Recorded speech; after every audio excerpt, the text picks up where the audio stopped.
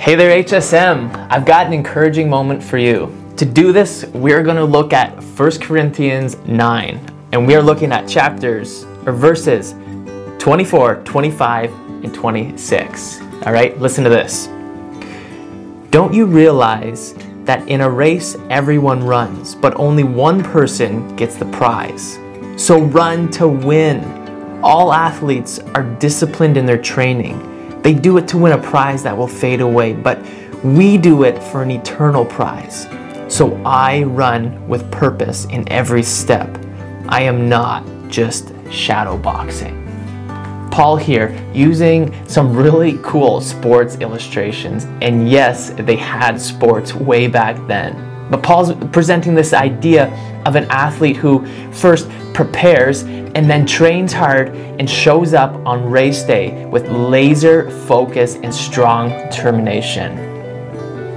But what if this athlete or this runner, what if they didn't eat right? And what if they weren't drinking enough water? And what if they were staying up all night, skipping practice, ditching workouts, showing up to the track in flip-flops, and then on race day, they just walk the whole race?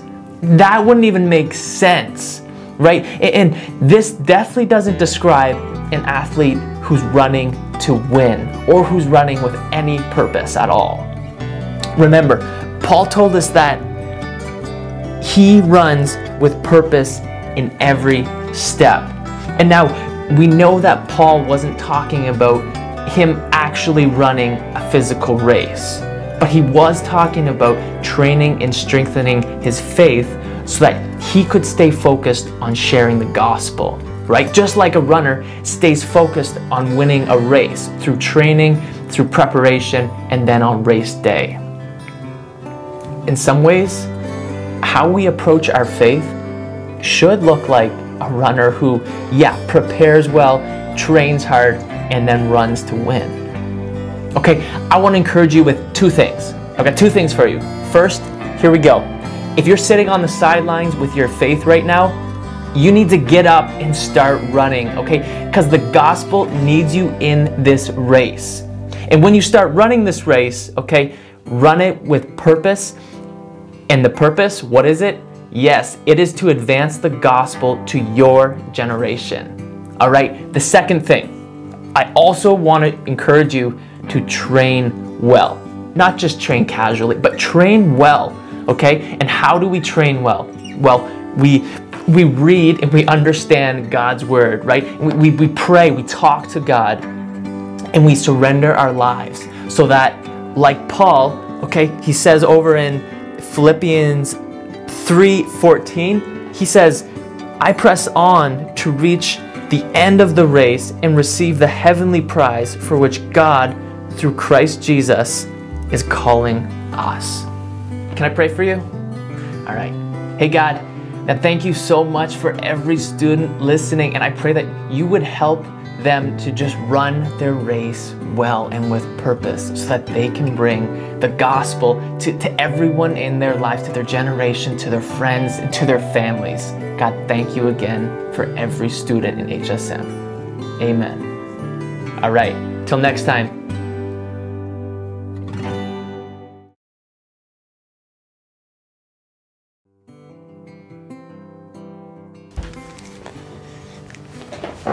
Hey HSM, let me encourage you today with Philippians 4:13. For I can do everything through Christ who gives me strength.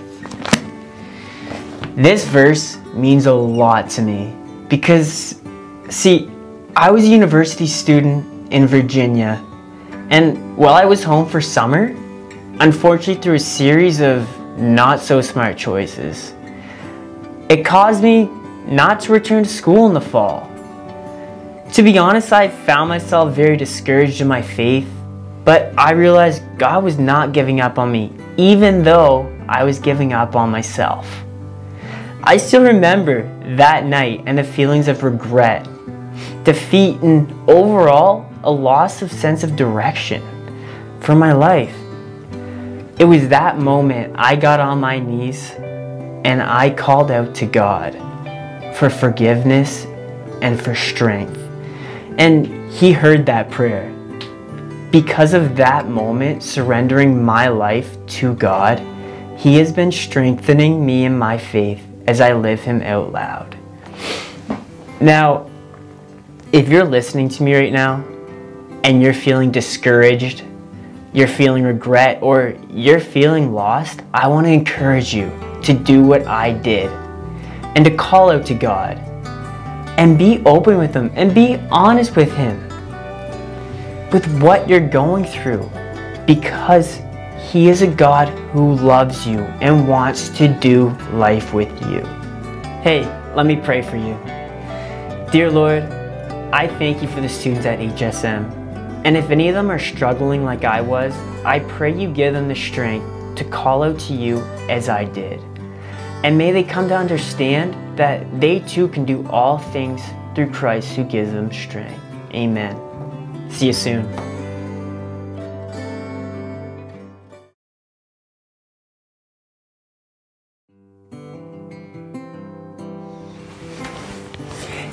Hey HSM, how you doing? I'm here to give you an encouraging moment. But first, this is what I want you to do. I want you to take a deep breath. All right, ready?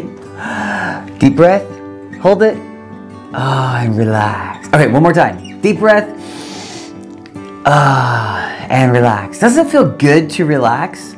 But let's be honest, there are moments in our lives that when we're not relaxed, we're kind of like freaking out a little bit. Like we have worries and we have stress and we have problems and we have all this stuff going on, right? So what I want you to do right now, I want you to do me a favor, okay? I want you to grab a piece of paper, okay? Any piece of paper will do, all right? And I want you to grab a pen. Now, I like using a pencil, and what I want you to do is I want you to write down everything right now in this moment that's causing you, to worry. Or maybe there's things right now going on in your life that's causing you to feel a little anxious. I want you to write those things down. And now, the things that I write on this list will probably be a little bit different than you will write on your list. Maybe for some of you, you got some stuff going on in school. Maybe you're worried and stressed out over the amount of work that you got to get done.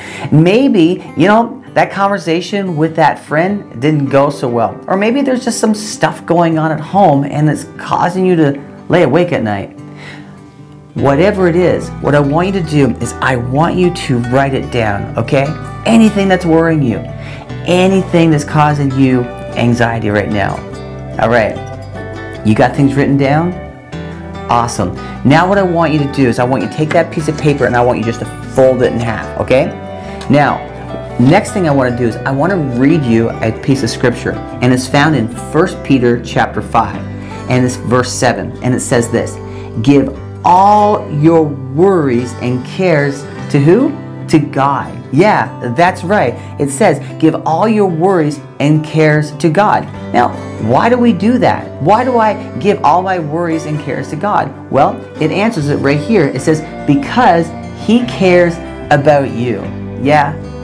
It doesn't get any plainer than that. God cares about you, and He sees what you're going through. He knows what you're worried about.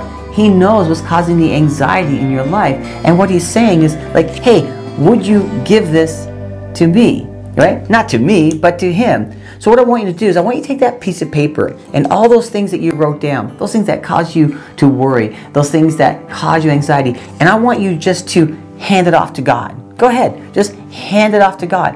Give it to Him. But here's the cool thing. When you give it to God, God also wants to give something back to you. So let me encourage you with this today, that no matter what you're going through, God's got your back. He sees it, He understands, and He cares about you. And He says, hey, give me those things. And then God says, I want to give back to you. I want to give you peace. I want to give you strength. I want to give you wisdom. I want to give you the courage that you need to get through it. It is so good. So let me end with this.